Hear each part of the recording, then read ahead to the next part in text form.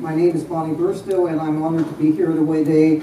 And there's only one way I can start, because this is a very special day. This is a day of the anniversary of the Montreal Massacre in 1989, where Marc Lépine, in a horrible tragedy, shot 28 women at a École Polytechnique and killed 14, saying he was fighting feminism. In honor of our fallen sisters, can we have a few seconds of silence, please?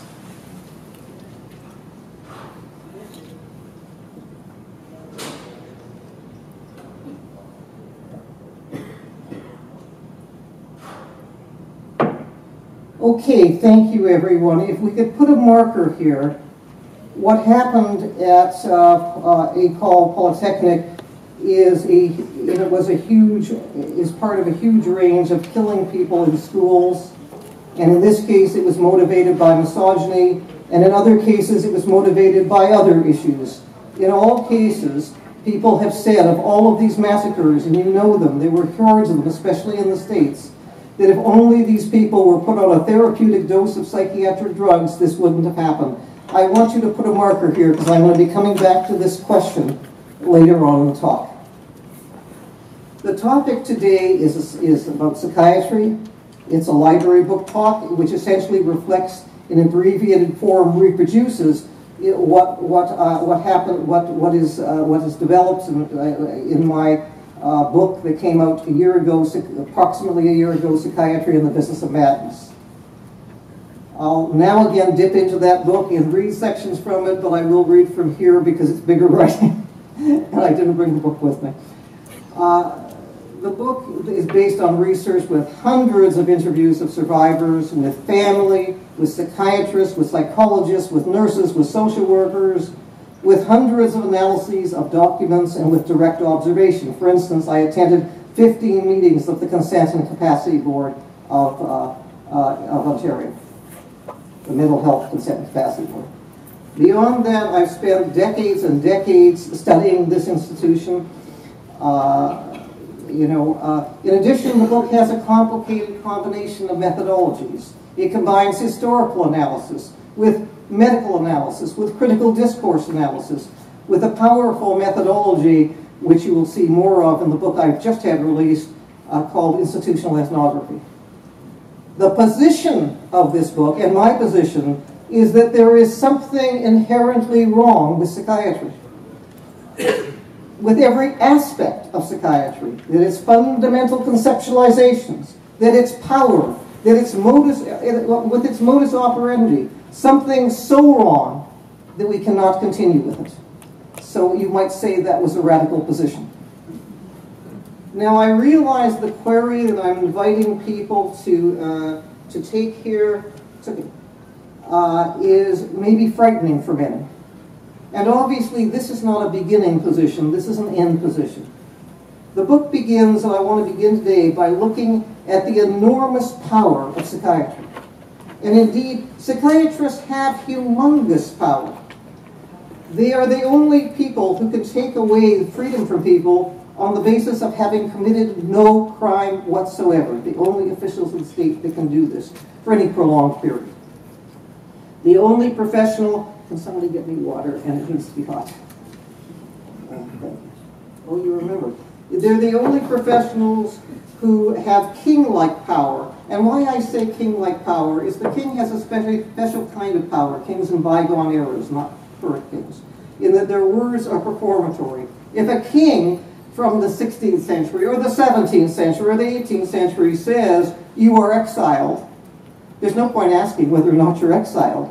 The words perform what they pronounce. And similar with psychiatrists, if they say you are committed because you are dangerous to self or others, you are committed because you are dangerous to self or others. So if you look at it, we have a profession with power, with power that no other profession has had and no other group of people has had for hundreds and hundreds of years, and yet they have it here today. So now along with psychiatry is a huge lot of other people, because there's a larger institution of which psychiatry is a part. The state, the police force, the schools of learning, and be assured that schools are centrally involved in people ending up in the psychiatric system, in delivering people to the psychiatric system. Other legions of people, nurses, psychologists, social workers, lawyers, everyday families included, members, and have been so manipulated by the system that they have been turned into the eyes and ears of psychiatrists, of psychiatry, and do their job for them, of monitoring their loved ones, all with good intentions, but because they have been sucked into this system, so they also are victims here. Finally, and I cannot list all the groups, but I can't stop without listing this one.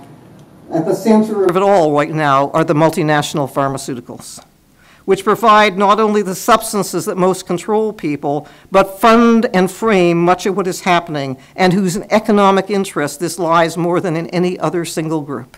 Not to say that there's a huge economic interest in by psychiatry itself. Now, with such an enormous play of power and invasion of freedom, and blatant self-interest of massive proportion is involved here, and this would be problematic no matter what. This degree of power and this degree of invasion would be problematic no matter what. It is all the more problematic, however, if it has no substance in the first place. That is, if the psychiatry's basic tenets are mistaken and foundationless, and that is precisely my claim. That said, I want to quote from the book. It starts by saying, "This is a study of psychiatry. It is a study of an area officially a branch of medicine and overwhelmingly seen as legitimate, benign, progressive, and effective. That psychiatry is typically so viewed is readily apparent and may seem a no-brainer. Doctors specialize in it. It is covered by our health insurance, overseen by ministries of health. Doctors a high percentage of the population uses its, quote, treatments, unquote. People encourage their loved ones to consult a psychiatrist when encountering, quote, personal problems, unquote. And the media routinely report its, quote, discoveries, unquote, and, quote, improvements, unquote, much as they would report, quote, breakthroughs, unquote, in the treatment of cancer. But what if society had it wrong? What if this were not legitimate medicine? What if psychiatry's fundamental tenets and conceptualizations were inherently faulty? What if, indeed, what if, despite some good practitioners, it does far more harm than good? Now, this is not an easy thing, I realize I'm asking people to entertain, for such is the hegemony of psychiatry. So much as it permeated our existence, we cannot easily question mental illness. We are told by government that 1 out of every 3 people experience mental illness. We keep hearing from surveys the percentage of people who have particular, quote, mental illnesses, unquote. We're told again and again it is a disease like any other disease. All this frames how we as the average person see it. So we see mental illness everywhere. We walk down the street and we hear people muttering to themselves and think mental illness. Even when we hear distressed people, people who are just normally distressed, and note it's normal in life again and again to become distressed, that's part of existence, we think maybe they should see a shrink. Now, sometimes the people are very distressed, and then we're really sure the person's mentally ill. And I want to begin with an example of a person whose interview I had with, I quote again and again in this book, and for the time being, I will call the person Amy, because some people may know her, and she's not anonymous. She's not even vaguely anonymous in the book, but for this audience, I want to call her Amy. Amy was institutionalized in jurisdiction after jurisdiction throughout North America, and everywhere for 3 decades at least, and everywhere she went, sooner or later, someone would lock her up. Why? Because at some point in a moment of crisis, she would shed off her clothes and go knocking on people's doors naked in the middle of the night, saying emergency, emergency, including later on when she was now middle-aged. And although she had no history of any violence, whatever, what would happen at this point is people would phone the police. The police would pick her up and restrain her. They'd take her to the hospital. They would heavily drug her, and they would leave her on drugs for months and months and months on end, and years on end. And did things get better, whether the drugs got less as time went on? No. Over the decades, the drugs got more and heavier usage of drugs, and she was on them longer and longer. Now, I interviewed some very enlightened people and people who had a critique. And initially, even the people who agree that there's a problem with psychiatry felt that the people who called the police did the right thing. Now, I want to ask you why. What need is there to lock up people who act differently just because we don't understand them? But I'll touch on this later, but just in the meantime, just want to touch on this, why she said emergency. When I asked people, but why do you think the police need to be called? They would answer, she was of danger to others. Well, let me ask you two questions, and I asked a few questions, and I asked the people who I interviewed this. How dangerous do you think a naked middle-aged woman is knocking on the door in the middle of the night? Just how dangerous? Especially one who has no record of violence whatsoever. How likely is she to hurt others? Significantly, when I asked these very questions to other interviewees, they suddenly looked confused. It never occurred to them that the obvious thing wasn't to call the police, that she wasn't dangerous. The point is, if something's outside of our comfort zone, we automatically bring in the twin concepts of mentally ill and dangerous, and together with the need to call the police. I'm going to return to this example later because I think it's a very important example. So I want to briefly touch on dangerousness to others because that's what comes up here. People are locked up all the time in jails called psychiatric institutions on the claim of dangerousness to others. This is a hallmark, as well as dangerous to self, but I'm just focusing on this right now. This is a hallmark of psychiatry. Let me say a few words about dangerousness. We use it in connection with mental illness so much that we think there's a connection between the two. What, in fact, does the best research show? The best research shows the, quote, mentally ill are no more dangerous than anyone else, in fact, slightly less so, in which case we should lock up the rest of the population, not them. Okay. And the second thing it shows, because don't forget they're locked up on the say-so of the king, that is the psychiatrist. Psychiatry has no ability to predict future dangerousness, none. I want to quote here from nothing less than the American Psychiatric Institution. Please note, I'm not quoting from anti-psychiatry. I'm quoting from the American Psychiatric Institution from their amicus brief to the Supreme Court.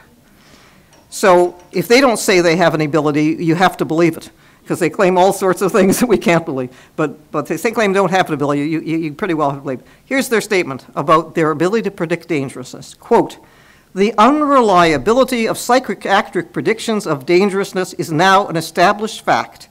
Even under the best of conditions, it is wrong in at least 2 out of every 3 cases. Listen to that, 2 out of every 3 cases. We would do better with a roll of the dice. That's how random we're talking about, and that's on the basis of which they have the king's power to exile somebody into a psychiatric institution. So the ability of psychiatry to lock people up rests on 2 state powers. And these powers go back a long ways. They predate psychiatry by some time, okay? The powers are, one, what's called parens patriae. This is Latin, don't worry. And it means father of the country. If you're wondering, this sounds like a patriarchal concept, of course it is.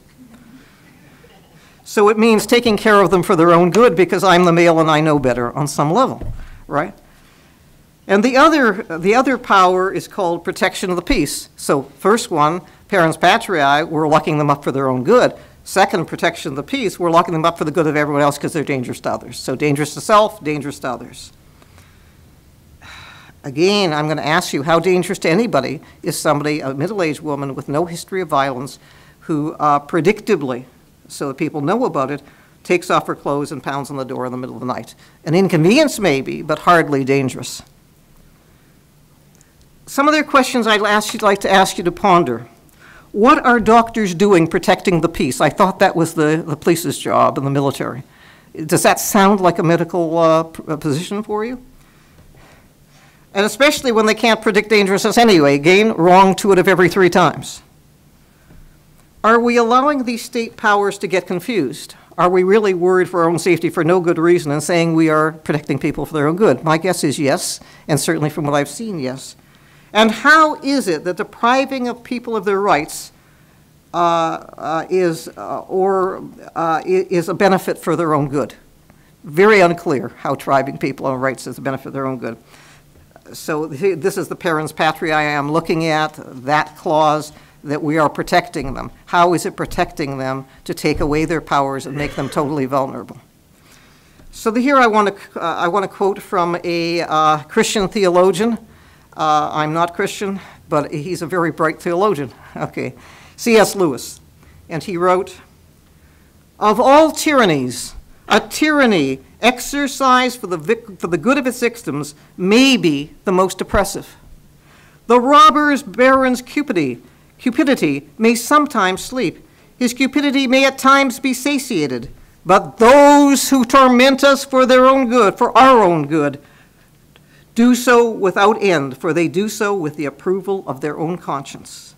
Their very kindness stings with intolerable insult. To be cured against one's will, and to be cured of states that we may not regard as disease, is to be put on the level with those who have never reached the age of reason, and those who never will," unquote. So what is involved here, let me suggest, is not so much dangerousness or help as control, and never so much as when psychiatry alleges it's doing something for people's own good. So the upshot, what do we have here, is the psychiatric power is more than a little questionable. It is a massive violation of human rights. It is a problem even if mental health concepts had validity. What makes matters worse, they don't have validity, which brings us back to where we began, the concept of mental illness. What is mental illness? As I stated in the beginning, most people see it all around us. Would surely say, what did I call the woman at the beginning who's I'm going to call her Agnes now if I Amy, thank you. You see, I can't remember my own pseudonyms. I must be mentally ill. Would surely say it about Amy is mentally ill. Is she? Well, to be clear, I'm not suggesting that there are not people who at various times in their life have severe problems in living. They may even be in urgent need of help and want help. That's different than saying they have a mental illness. First, let me call your attention to this very bizarre use of language. And we use it so much we don't notice it's bizarre, but it is bizarre. What's odd about it? A combination of the word mental, which is a psychological term, with the term illness, which is a bodily word. Exactly how do these go together? Illness is a quality of the body. Only bodies can be ill. Mind is not a physical entity, and so can't be ill. What is mind? Mind is a verb that's been turned into a noun. It's in fact activity of the body, the activity of thinking. Can no more be ill than any other activities of the body, like running. So something very strange has happened here. And if you want to know if someone has a real illness, if the person has an illness and died, then their corpse has the illness after they're dead. When someone called schizophrenic dies, what do you think happens to the schizophrenia? It magically disappears. Not an illness. Now, you may think there must be illnesses, for there are symptoms of mental illnesses. And indeed, there's this huge book called the Diagnostic and Statistic Manual of Mental Disorders, also called the DSM, with hundreds of mental diseases, each one with symptoms spelled out. Take one, paranoid schizophrenia. What is the symptoms of paranoid schizophrenia? Well, there's about 14 or 15, but among the most well-known are paranoia and delusions of grandeur. What's wrong here? Well, let's go back to the issue of the corpse that I just gave you. Let's say someone is, quote, schizophrenic, unquote, and has delusions of grandeur. Now let's say they die. Does the corpse have delusions of grandeur? Anyone ever seen a corpse with delusions of grandeur? So it seems to fail the test for a medical disease.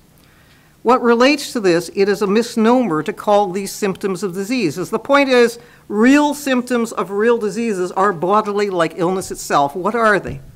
Swelling, rupture, edema. You can see them in an X-ray. You can see them through a microscope. A delusions of grandeur is not like this.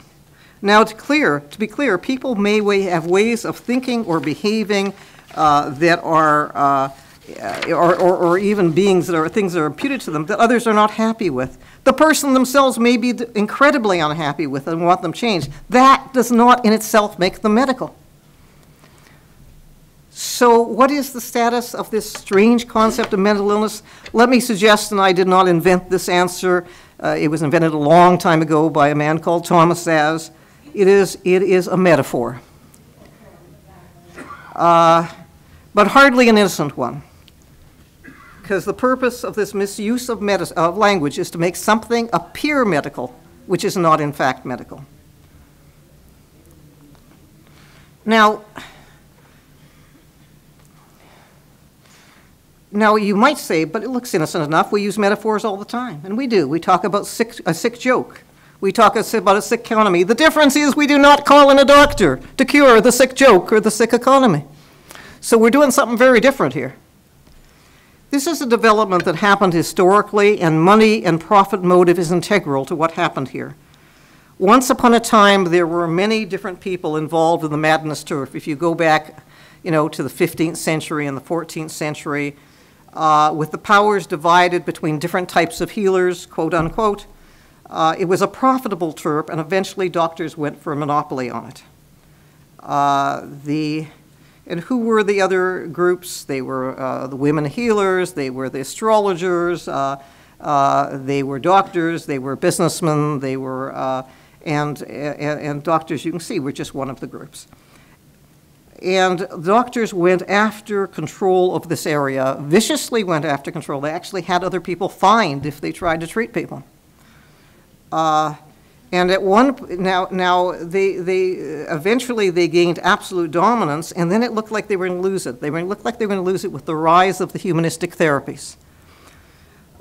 Even the rise of psychoanalysis, never mind the humanistic therapies. And doctors started losing out. Why? Because they weren't very good at it. They weren't good therapists, quite simply. So now they started putting increased stress on what only doctors could do.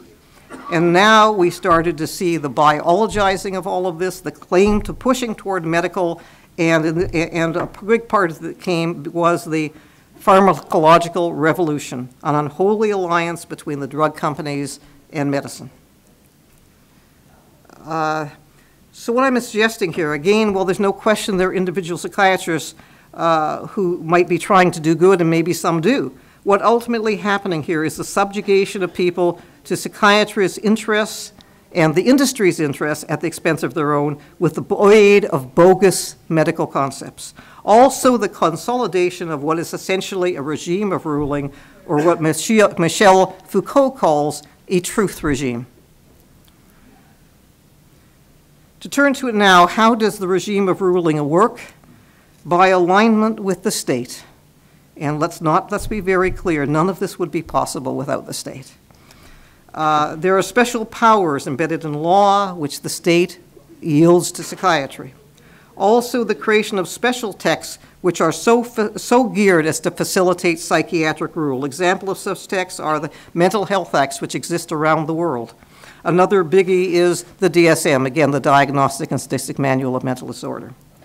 The DSM is particularly important for it lays out so-called disorders as if they are fact. What's wrong with the DSM? It is self-referring, it is self-validating. It is part of an ideological circle in which causality is attributed to doctors' perceptions of things as if they have an independent existence, such that they can cause symptoms. Let me put this another way. What these disorders do is decontextualize people's responses to the world, thereby depriving them of comprehensibility, then recontextualizing them in terms of the strange concept of mental illness, which is now positioned as causal. In the process, they invisibilize what is really going on so that no one can really be of help to the person in distress. I want to demonstrate this with a historical DSM diagnosis, selective mutism. It was a diagnosis given to people opting not to talk in certain situations. It's called a symptom, but let me suggest it's not. Deciding not to talk is not a symptom, it's a choice. Now, if I were a non-psychiatrist, that is, a normal person trying to get a sense of why a person is not talking, I would try to figure out what situations they weren't talking in. See if there was a common denominator that would explain what they're doing. You know, is it safe to speak? Is this a person of color, for instance, that goes silent whenever they think they're seeing a racist present? Not a bad choice. Is this a childhood sexual abuse survivor who is being triggered? Whatever it is, I would have to ask those questions, but that is not what the DSM prompts. According to the DSM, selective mutism is a discrete disease. So according to psychiatry, what causes the symptoms of not speaking? Well, selective mutism does. So you note the circularity. That's what all mental disorders are like, no explanatory value whatsoever. Yet they have the authority of law and they authorize what happens to people.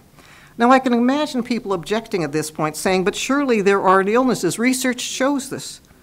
But the point is it does not, and I want to now hone in on the term research because the word research doesn't prove anything. It's a word. Let's try to take apart this word a bit. Claims are made that research proves things when there is no research and no research that proved anything. That becomes a real problem. And claims do not constitute proof. Hitler had said when he wrote Mein Kampf, if you repeat something 20, 30 times, everyone believes it. I think psychiatry shows that's true, but that doesn't make the claims correct. The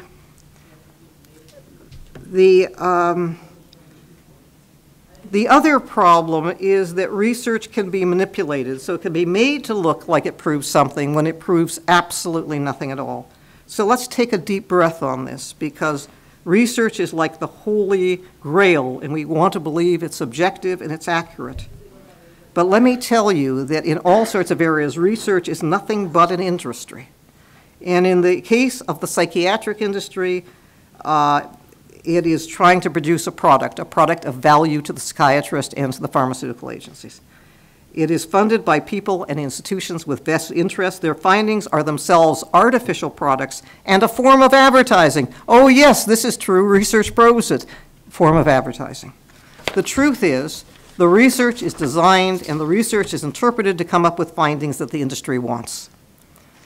I'll give you some examples of this. The enormous harm of treatments play out over time, but the industry does not show, and the research does not show that harm over time. Why? Because all of the trials, and they say these are vintage trials, this is credible evidence, are all 6 weeks long, 6 to 8 weeks long. Why 6 to 8 weeks? Because that's long before you can get any hard evidence that damage has been caused. And so none of them come up with long-term damage because there isn't anything long-term and nothing's materialized yet. So research can now claim little or no adverse effect. Again, a manipulated product, a manipulated finding. More general problem, all research are in the hands of the drug companies for pharmaceuticals or the shock companies, depending on whose research it is, for they fund this research and they interpret this research. It's controlled by them at every stage of the process. They pay the people to do the research. They interpret it in their offices. You think these are interpreted by good researchers? These are interpreted by drug company officials. And then they write the blurb for the product. And the FDA or Health Canada then accepts the blurb, and then it goes to the agents. That's what we're looking here. That's not called research. That's called manipulation. And so let me give you other examples of how this happens. Let's say there's 40 studies in various places to show a drug is more effective than placebo. And let's say of the 40, 35 show the opposite. Now all you have to do is present the 5 studies to Health and Welfare Canada or the FDA, and presto, you've just shown something that shows it's more effective than placebo. In the meantime, they've buried way more studies that show it isn't effective. That is how the studies work. Some of my colleagues in Denmark call it the medical mafia. I don't use those terms, but you can see why they do. This is fraudulent research. Beyond this, there's an equivocation of effectiveness. It's not determined by the people who are being treated, but by the healthcare professionals who are primed to interpret diminished affect and controllability as effectiveness. These routine practices in the manufacture of, these are routine practices in the manufacture of psychiatric, quote, knowledge, unquote. Beyond this, there's even more directly manipulated results. This has been discovered by court cases. Some companies hide what they do, but every so often someone takes them to court, and then we discover the most incredible things because things are found in discovery. So what have we found? Once expert witnesses get access to the files that are buried away in the drug company's offices that no one's ever seen, we find more and more examples of blatant manipulation.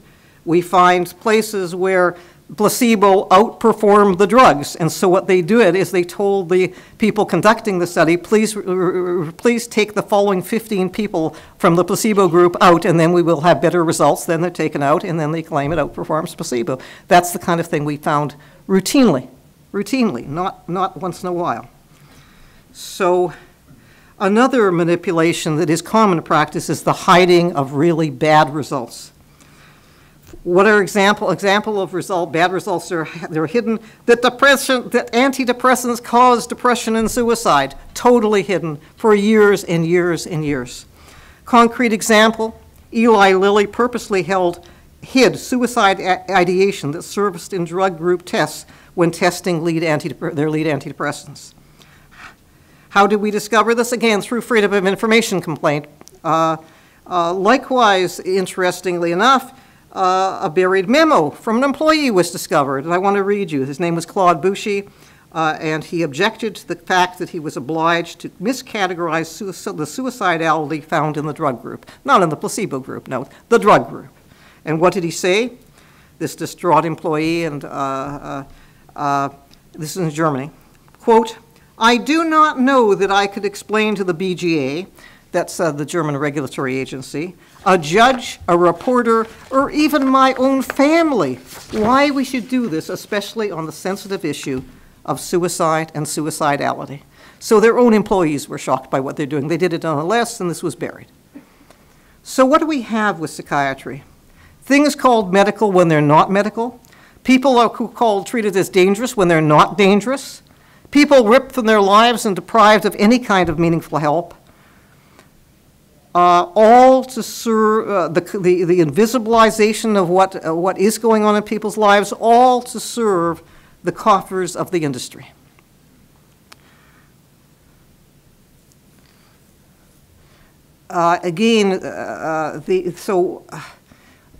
Now when I get to this point, people say, well, maybe, Bonnie, maybe that's true, but what about chemical imbalances? Surely there are chemical imbalances, and don't psychiatric drugs address those imbalances? So I'd like to hone in on that.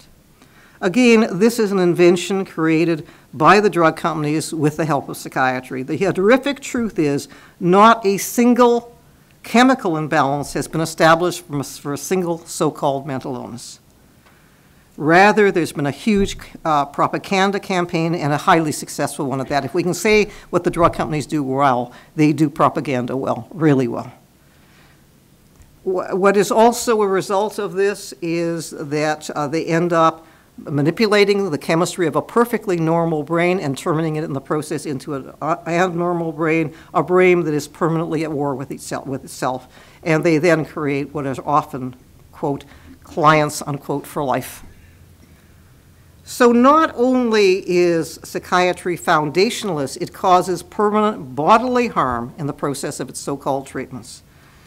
To be clear, I'm not saying that people don't temporarily sometimes feel better at a huge price. Take ECT. Well, it's the exception because most people feel really awful right away. There's the odd person who initially gets a high on ECT. Why? Because when brain cells die, there's a release of endorphins. Guess what? You can get the same release of endorphins from running, and running does not cause brain damage. Now, you might say, and you might ask, but don't drugs help people navigate life better? Now, this is a hard concept, so I want to spend just a bit of time on it. There was because a lot of people feel it does, and a lot of people feel it helps their family members, and I totally get that, and I totally get why people pursue this.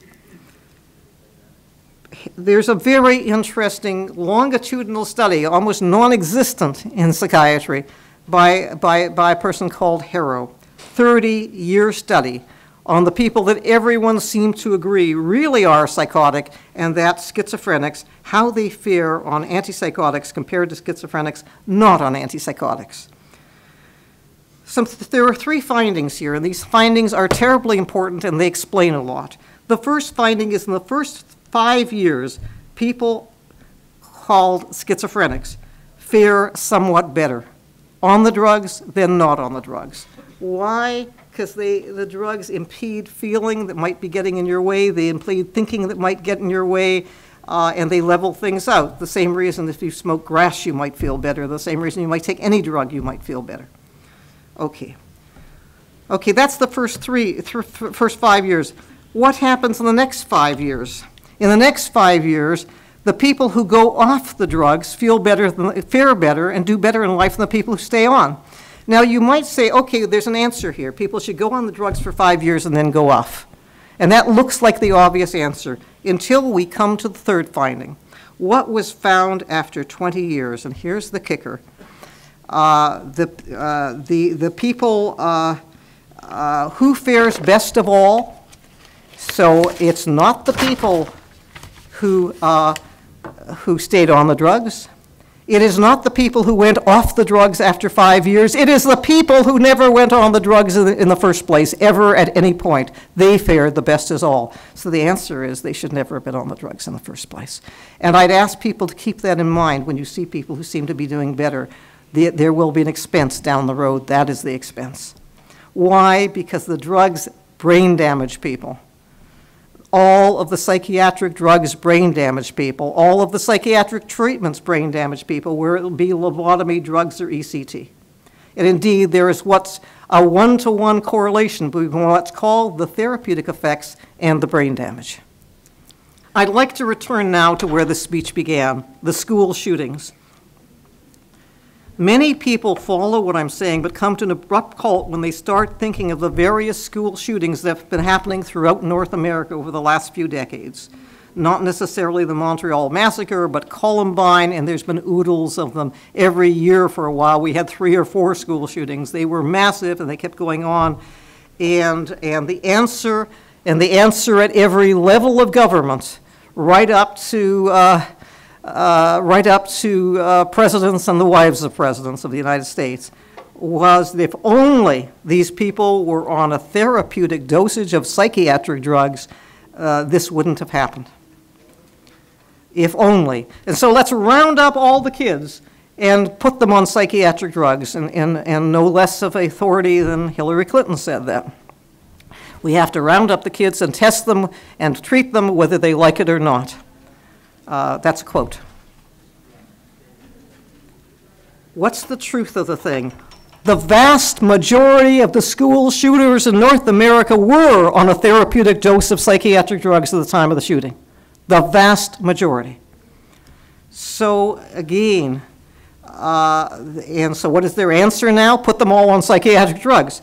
In fact, there's lots of things that cause the school shootings. There's alienation, there's sexism, there's racism, there's all sorts of things. But one thing is without doubt, the drugs cause excitation, mania, and violence.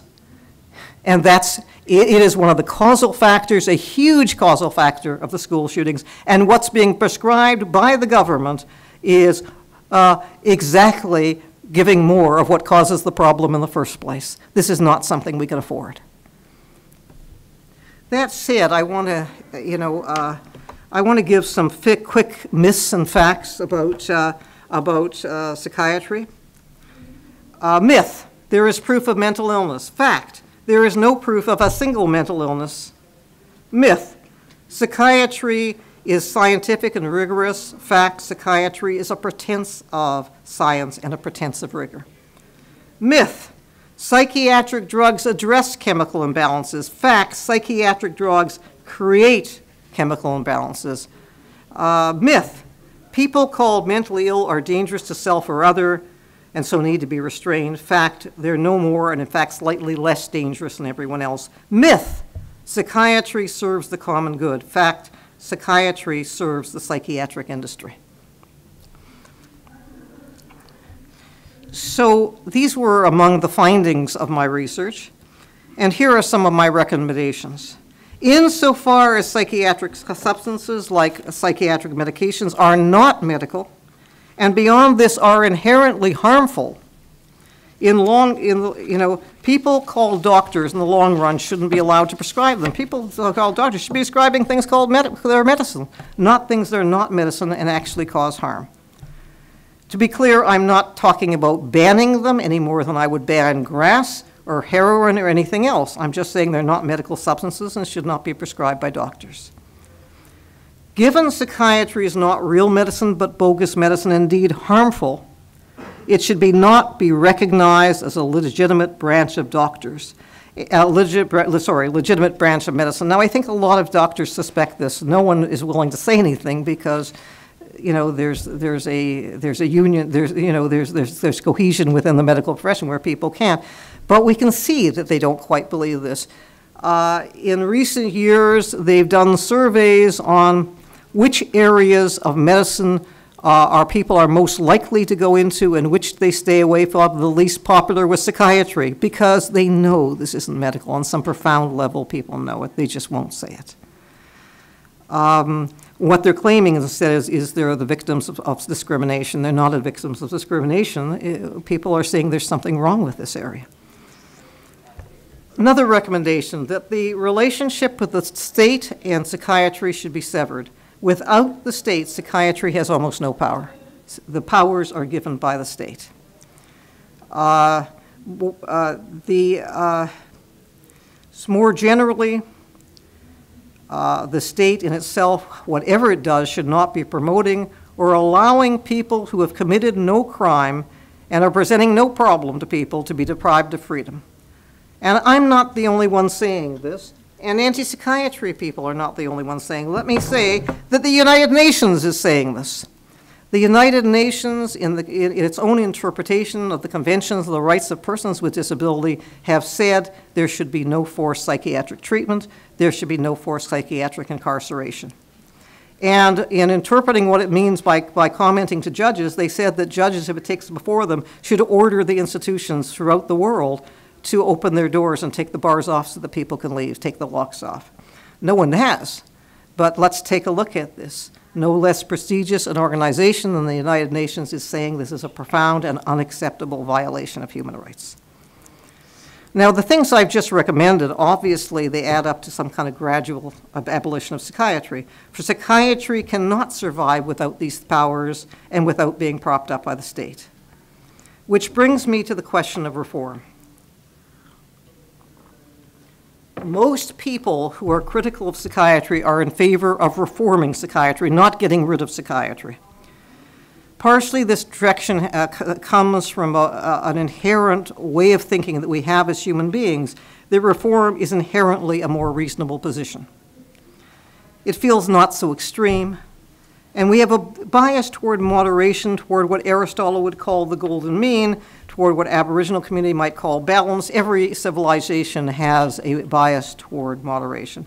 And let me suggest, I'm not complaining about this default mode. It essentially serves us well most of the time.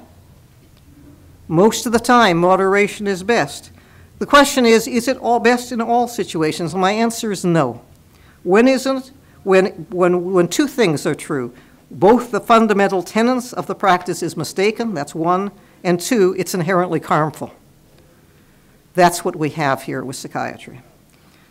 And are there other instances out throughout the world? Of course there are. When the issue of slavery came up in North America and there was an issue of what to do, there were abolitionists. They would be similar to my position on psychiatry. And then there were abolitionists who called for slavery abolition. And then there were actually, believe it or not, people who called for reform. If we only had the masters kinder, if they only didn't whip so often, if they only didn't, looks pretty silly today. But that was the position, and that would look like the reasonable position, which is why the reformers always look more reasonable than the radicals, but that doesn't make them right. It wasn't right with slavery, and it isn't right with psychiatry. That said, what is the situation we're in today? Despite the standard claim by psychiatry to ever greater progress, there has never been so much psychiatric intrusion, been so invasive and extensive, with the degree of damage so astronomical as we have today. We also have a huge spread of psychiatry to new constituencies. Once upon a time, they barely looked at children. Now, children are a huge target.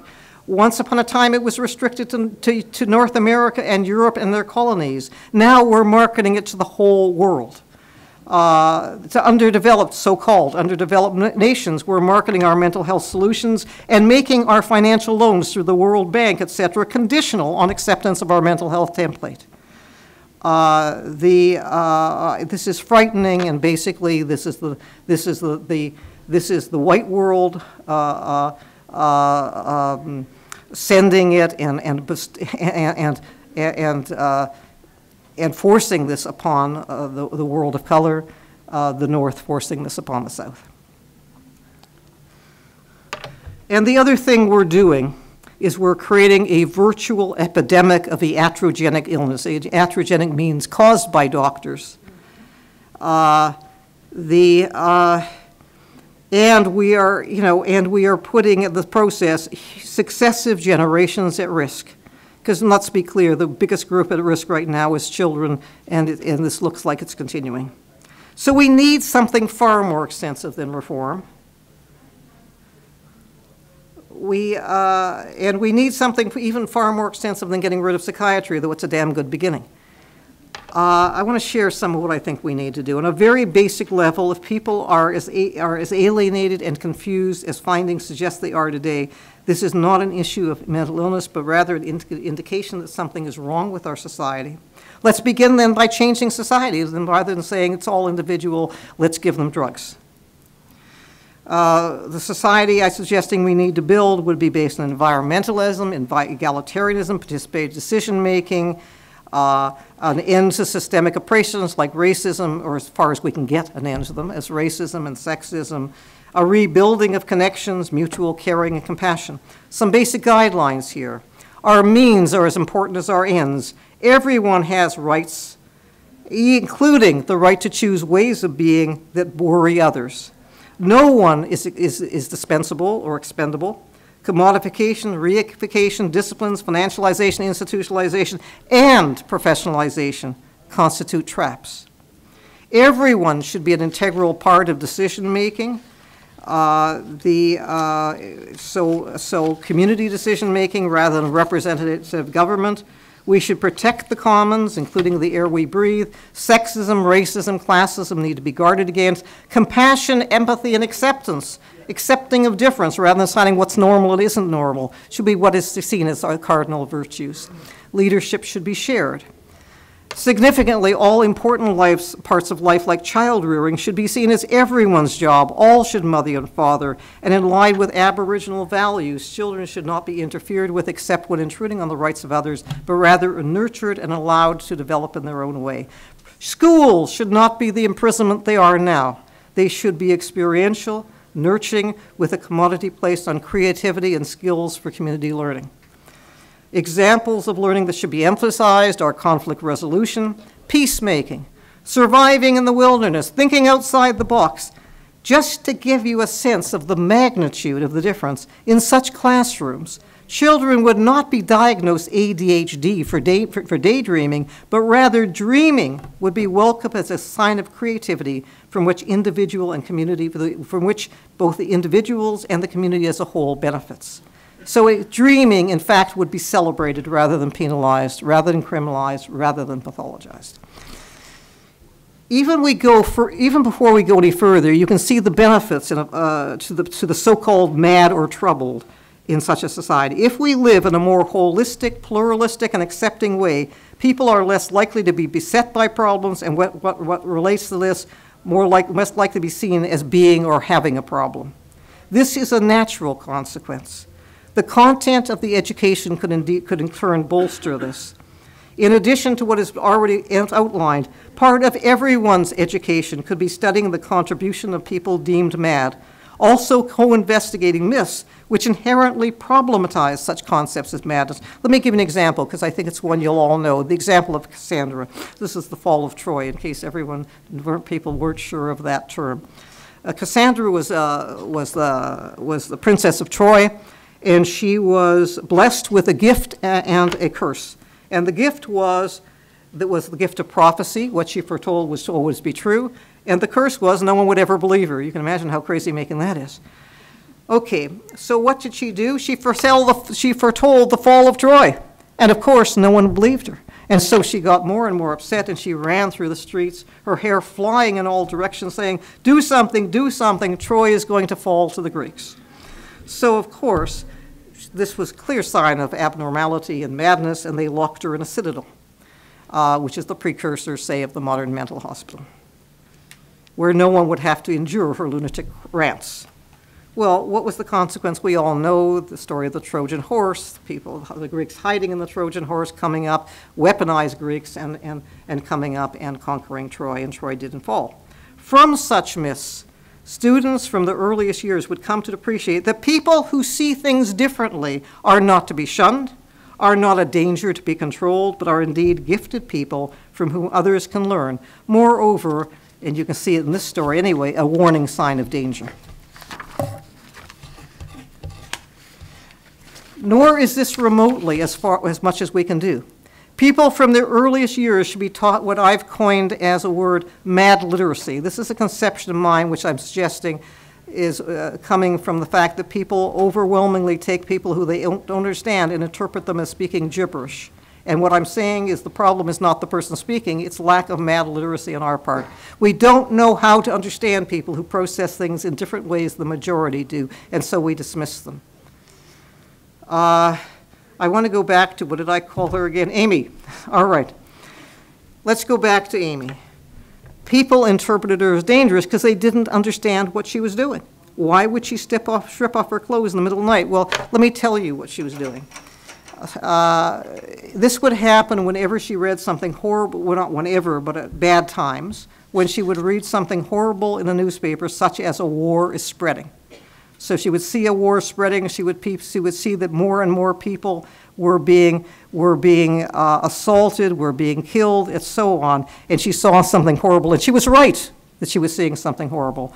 And this is what civilization was producing. So what she would do, it was a symbolic solution. She would strip off her clothes because clothes are the trapping of civilization. So it was a way of getting distance from this thing that she knew was wrong, because she was sensitive to what was wrong. She didn't want to identify with it. She had what we might call a fine sensibility. If we had nourished such sensibilities, we could pick up on the dynamic and understand what to do, as opposed to call the police and have her handcuffed and dragged to a mental institution. Even before you think of services, you can see that how people now deem mad, or indeed anyone in stress, and in fact all of us, because we're all sometimes in stress, would be in a better position. That said, to get down to services per se, in line with the value placed on pluralism and choice, there would be a plurality of services and a better society we could build, with people able to choose what worked for them, whether it be yoga, music therapy, or a place to scream or cry and be held. And let's be clear that plurality is needed and choice is absolutely essential. No choice, no meaningful treatment. Not a possibility without the other. If you don't have a plurality, you don't have choice, and if you don't have choice, you have violence. People from the earliest years could be schooled in general helping skills, so that everyone could take a turn being a befriender. Notice I use the word befriender, not therapist. We got that language from medicine. We should get rid of it. I say as a known therapist of the city. Okay. Also at being a mediator for conflict, because a lot of the things that are called personal and only personal are interpersonal conflicts. And if we had a way of resolving interpersonal conflicts, rather than either hauling people to jail or hauling people to a psychiatric institution, which seem to be our two main methods, we could solve a lot of stuff, and we could have a more cohesive society. Such services should not be professionalized or set apart, but built into the very fabric of life. For example, every apartment building could have someone on call to deal with distress that might happen in the middle of the night, say with whoever's on call rotating, so that we all shared it. And that includes in acts of aggression, because let's be clear, we're a species given to violence. We can be aggressive, but we can also learn how to neutralize violence instead of freaking out at it and punishing everybody in the process. If there is a question of aggression, we could call a community meeting. And the question facing this meeting would not be who is sick, who should be controlled, or who should be punished, but who needs what, and how do we build peace in the community. To see how some of this could concretely play out, let's go back to, again, Amy. Yeah, I remember her name. Instead of calling the police, let's say we had such a community, and we had people on call in the middle of the night. Whoever's door she knocked on can invite her in, could offer her tea, could listen to what she's saying, could invalidate her, could ask, what is it that's emergency? You know, that's an easy question to ask. Can you tell me about the emergency? Wouldn't take long to figure out, oh, you're upset about the war. My God, I'm kind of upset about that too. That sounds very different than handcuffs. Then if more assistance is needed, they could call in an on-call person and come and sit with her longer and explore whatever needs to be explored. As you can see, this constitutes a deprofessionalization and commoning of service, a return to real community. Am I saying there's no room for professionals whatsoever? Not quite. But what we don't need is what they always call for, more and more professionals. We need less professionals. We need more and more real people helping each other. So what do we need to do now? Lots of things. We could use more knowledge about how psychiatry works, and people can ask me about it later, but we just have had happen at U of T, an unheard of thing, a scholarship in anti-psychiatry that's materializing, and people can donate to that because it's a matching scholarship. We need more research, and not the bogus research, good research. And we had mentioned at the beginning, I and a whole bunch of people here have a book coming out shortly that 9 different teams created, 9 different teams did research into some area of the institution known as psychiatry to come up with original knowledge. The book is called Psychiatry Interrogated, an Institutional Ethnography Anthology. And the book launch will be February the 24th at OISE. And could people, there's a number of people who are part of it, could you guys stand up? And Efrat, you're already standing. Could you stand up if you could, if you're a part of this? Okay. There's actually, yes, great. Okay. Thanks, Rebecca. Okay. We could, and we'll distribute information on that if you want to come to the book launch, because you'll hear a bunch more speeches by people more articulate than me. Okay. We could start pressuring for change. We could start making change ourselves, because if all we do is ask the state, well, guess what? The state is not about to abolish psychiatry. But if we start creating different solutions itself, you never know what can happen. Talk to family members and see what we can create right now. If you're living in an apartment building, talk to other people in the apartment building. What can we do? Could we rotate? So so there's always someone we can go to. Could we do this ourselves and not call in professionals and not call in the police? Maybe we can create niches all over the place by which we are having genuine community, in which we are genuinely befriending other people and each other. And I also want to say, in all of this, let's not forget the children. The children are the big group under attack right now. We have to protect our youth, and we have to get together and figure out how to protect our youth. I want to end this speech today. Don't forget, I will. Don't worry, I really will end with a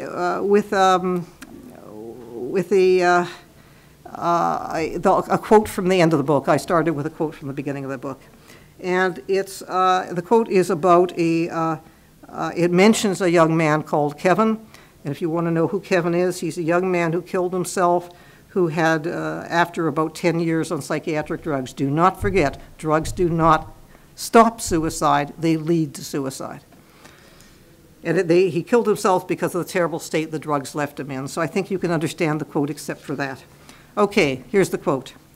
As individuals and communities, the overriding question staring us in the face is this: are we going to sit by as our planet continues to be ravished, as our connection with one another is progressively eroded, as our birthright, the commons, disappears, as society moves closer and closer to Farmageddon, as our children are placed under a microscope and labeled ADHD, as people like Kevin throw up their hands in despair and kill themselves.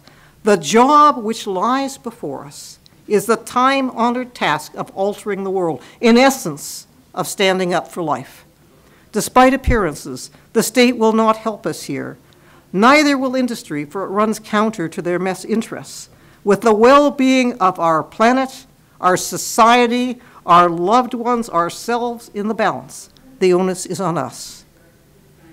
Truth be told, it always was. Thank you very much. Your great audience, please don't clap. Okay.